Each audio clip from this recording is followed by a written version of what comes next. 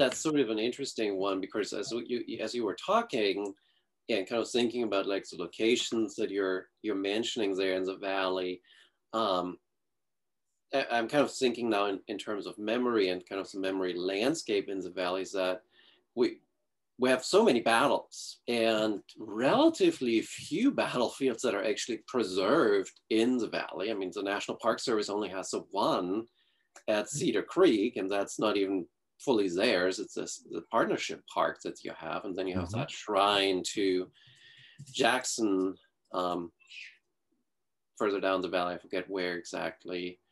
And it seems like, and not to mention that whole interstate that cuts through pretty much all of the battlefields and destroying some of the battlefield landscape.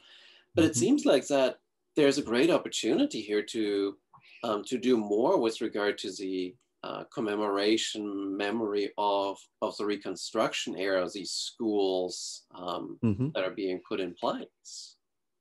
Yeah, absolutely. So I can make this public announcement. So Shenandoah University, last year, we applied for a grant with the Legacies of American Slavery project.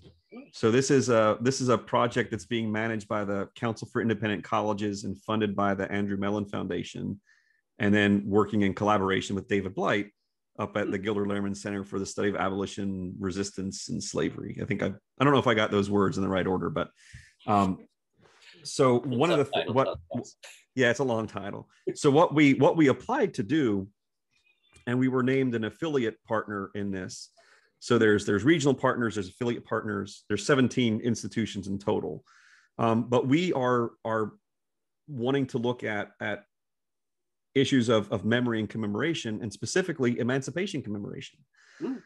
So yeah, I think we're in the early stages of this grant. It's a 3-year project, but we are gonna kind of develop further, some of these initial themes I explore in the book, but I want to really, dig deeper and look, at all of these communities and how they're pushing back against the lost cause, because clearly they are. But now I just want to kind of investigate further the broader extent of that, and that grant's going to allow us to do that. Wow, that sounds fascinating, and going to keep you occupied for the next few years. Yeah.